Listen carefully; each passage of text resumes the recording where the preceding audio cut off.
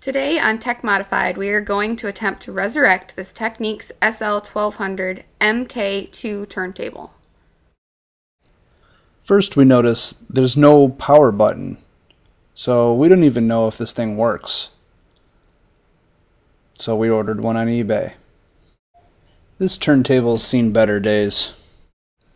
The tone arm was ripped off, and that'll need to be replaced. That's going to be a little tricky, but we're going to start with the power button here. So let's get started. First we need to remove the bottom cover.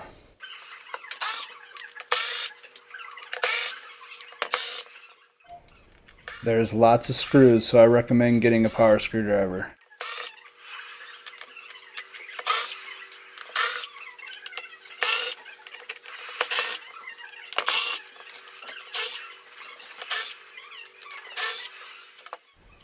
After you remove the feet, there's 4 screws supporting the corners.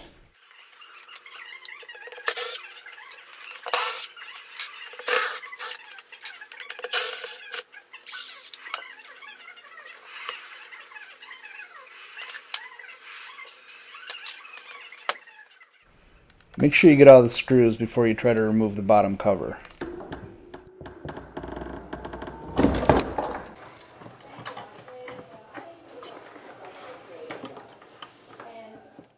Now we need to install the newly purchased eBay switch. Insert the switch from the top side.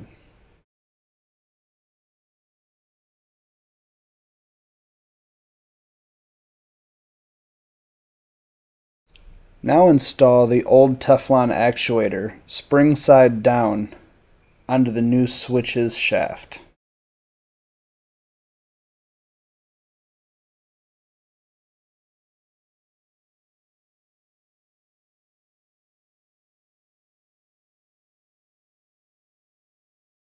And finally we install the C-lock so that the switch can't slide back out.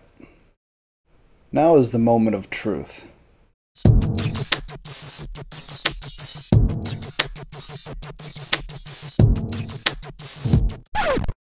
Not just yet, we still don't have a tone arm.